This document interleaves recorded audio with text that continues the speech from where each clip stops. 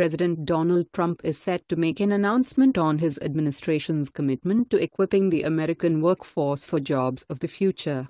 The event is scheduled to begin at 3 p.m. ET. Trump's announcement comes on the heels of the president condemning the actions of NFL players who took a knee during various football games on Sunday.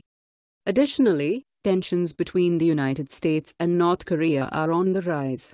Most recently, the North Korean foreign minister claimed that Trump had declared war on his country with his recent statements. It is unknown if the president will take any questions after his statement on jobs, but if he does, these topics are bound to be on the forefront of reporters' tongues.